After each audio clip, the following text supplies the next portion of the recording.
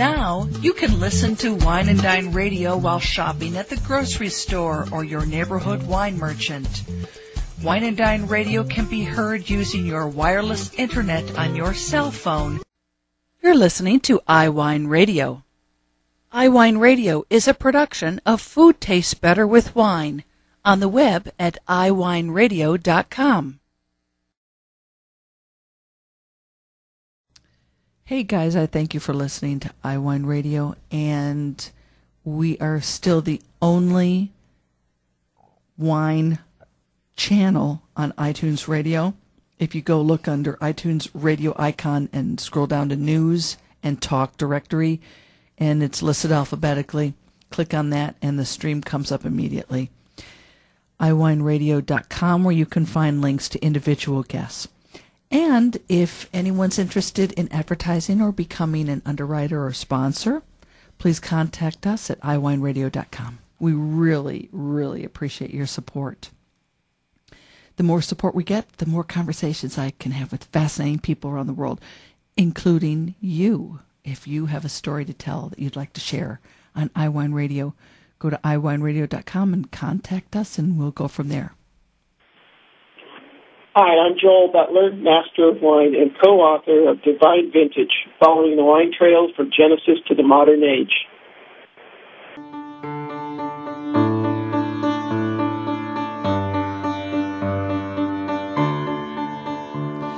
Several months back, I want to say 6-7 months back, we had our first conversation with Joel Butler, Master of Wine, on Wine and Dine, which was an absolute joy to me.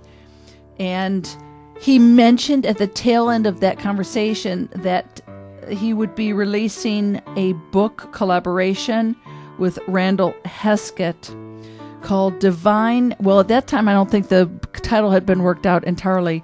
But today, Joel is rejoining us on really with the launch of this book. The publication launch date is November 13th. Just in time for the holidays. It's called Divine Vintage, Following the Wine Trail from Genesis to the Modern Age. Joel Butler is one of the first 2 resident masters of wines in North America.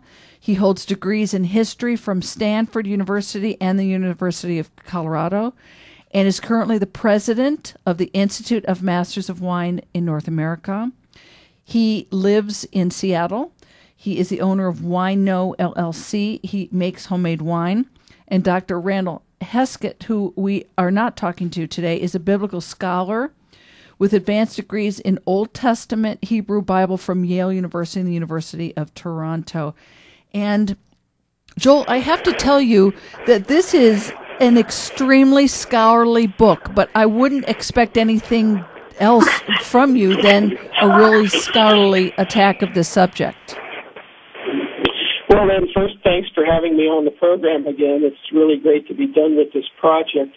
I would only like to say that I hope it's not too scholarly. That wasn't our intent. We really want a wide variety of people to enjoy the book and read it. But we also have to be mindful of the fact that there is a lot of aspects to what we've discussed in the book that requires, a certain degree of authenticity. Yes. So we have these things right. But at the same time, there's a lot of stories and there's a lot of answers, shall we say, that are widely interesting, I think, to a great number of people, even if you don't like wine per se. You'll find much of the discussion enlightening and interesting. And the whole second half of the book is really about the wines being made today in the modern biblical countries, and in some cases where they haven't made great wines for 2,000 years. Okay, so couch this for us. When you say biblical countries, what countries are you referring to? When we talk about biblical countries or following the Bible wine trail, what we're really talking about are wines in the lands that featured in the ancient biblical text, either Old Testament or New Testament. So clearly Israel, but Jordan and Lebanon and Syria, Turkey, Greece, certainly Egypt, and of course it can go even beyond that, because any place that's mentioned in the Bible is fair game. but we focused particularly on the Levant, Turkey, and Greece in terms of the modern countries' wines this time. I think the follow-up book, when we have a chance to do that in a year or so, will obviously include southern Italy and Sicily, Cyprus, and so on. Okay. A lot of the problem for researching the book and limiting it was a question of space. The publishers wouldn't allow us to make a huge tome. But secondly, during the time I was over in the Mideast and so forth last year doing much of the research, as everybody's aware, that part of the world sometimes imploded, and places that I intended to go simply were not feasible, like Syria or Egypt. Yes. So we had to change some of the direction of the book and focus it more towards the wines and the issues in the modern world anyway, with the countries that we could visit. Okay, Joel, I want to put a fire under this subject matter. And you know I'm talking to you from deep in the Bible Belt here on the coast of North Carolina. So I'm going to quote from chapter 12, first page, and if you could address this. And Jesus loved, in quote-unquote, eating and drinking, and had a reputation of being a quote-unquote glutton and a wino. This revelation adds to the astonishment for those who cannot fathom a human Jesus. If he could produce any wine from water, what would he drink given modern choices? So talk to us about this. Well, from the biblical point of view, obviously my colleague in the book, Randall, would be a better person to address the actual language that the New Testament uses here, but, it's in Matthew, and the Greek word for wino that you translate onopotis means wine drinker. But aside from the fact that obviously Jesus was a human being first, the fact is that if we talk about given wines that he would drink if he were still alive, we went through a process of tasting through a range of wines that I chose based upon their adherence to ancient methods of production, particularly with regard to either aging in amphora, fermenting in amphora, but also even wines that are being made that are, what we would call doctored. But the ancients, both in Israel and in Greece and Turkey, all these countries, the addition of things to wine like honey or resin or myrrh, herbs and spices, this was done all the time everywhere, and it's what the tastes of people were like. So these are wines, even in the Talmudic period, during which Jesus was alive, there's references to wines that are made with an addition of honey or an addition of spices for various reasons. So we kind of thought it would be interesting that the wines that he would like today would be probably wines being made in similar ways. They would be understandable to someone of his period. And so we spent a whole day tasting through a range of wines like that and putting it in the context of having dinner with Jesus. And it sounds somewhat flippant, but we really actually, if you think about it, it makes perfectly good sense. He spent time when he traveled. He stayed with friends or he stayed with people who put him up. No doubt he drank wine, of course. Let's face it, he was a good Jew until he was always a good Jew. I don't want to say he wasn't because he was Jewish. That's the context. That's the inescapable reality. Yeah. But he had a few different ideas. But nonetheless, wine was part of his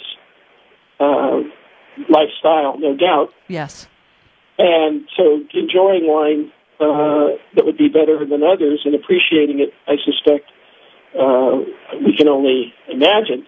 But at the end of the day, there's no reason why he wouldn't have been able to try a lot of different wines and have at least an appreciation for certain styles. So that's what we had fun doing, putting it together with the kinds of food people might eat today and enjoying and trying some of these different styles of wines, which are still being made today. Everything from Amarone, which is made from dried raisin grapes, to wines like retsinia, which are flavored with resin, to wines made by some people. Certainly in Georgia, there's still a long tradition, which is, it's not exactly a biblical country, we have to refer to it, because that's still where the most ancient style of winemaking exists today. in a relatively unbroken history going back 6,000 to 8,000 years of making wine in buried amphora, buried clay jars. Yes. And so these are the kinds of things that would have been completely familiar to someone from that period.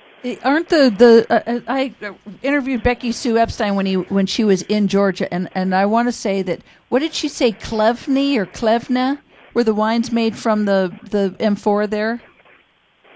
Oh, the wines made in amphora, or clay jars, as they call those jars in Georgian are called qvevri. Oh, that's it. Okay, yeah, now Qvevri, roughly. Joel, at the end of the book, you have this very thorough and thoughtful notation of notes, all the references by chapter. And so, what is for you and Dr. Randall Heskett? Who is your intended audience?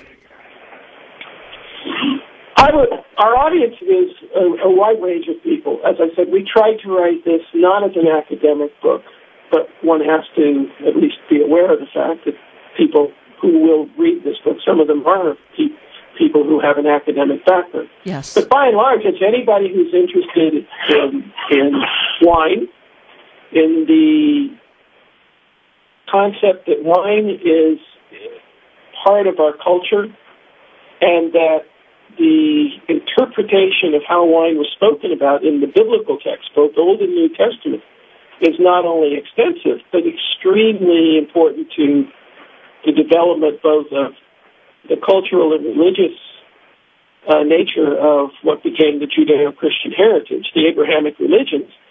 But it also reflects metaphorically, I think, the evolution of human society, that wine, in effect, is a vector or a metaphor for the evolution of at least Western society, but human community and culture.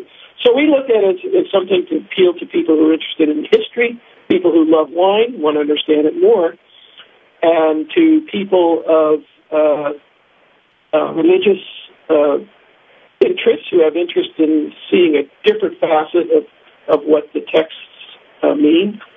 And finally, to those who enjoy modern wines and are looking for new experiences, because the second half of the book is all about the modern wines along the Bible wine trail and the evolution of wine in countries that have really been off the radar for many years. I mean, we talk about wine from the Old World. We talk about wine from the New World. We're now talking about wine in the ancient world. That should be the third factor. Wow. Oh, Joel Butler, this has been fascinating, and you're off to Turkey tomorrow, I know, and we thank you. So I'm so glad we captured you before you left for your trip, and thank you for the divine vintage following the wine trail from Genesis to the modern age. This is really it's a book I'm going to hang on to. Thank you, Lynn. We will have links up for you to learn more. You're listening to Wine and Dine.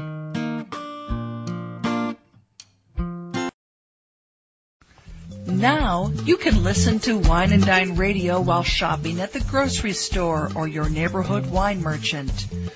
Wine and Dine Radio can be heard using your wireless internet on your cell phone. You're listening to iWineRadio.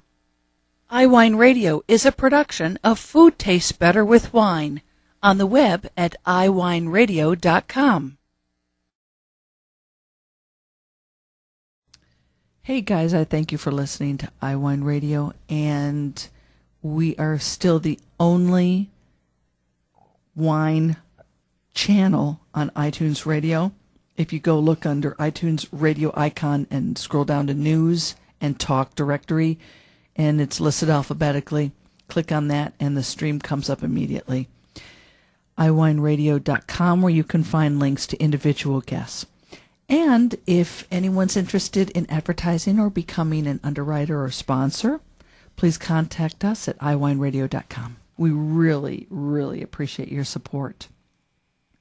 The more support we get, the more conversations I can have with fascinating people around the world, including you. If you have a story to tell that you'd like to share on iWine Radio, go to iWineRadio.com and contact us, and we'll go from there.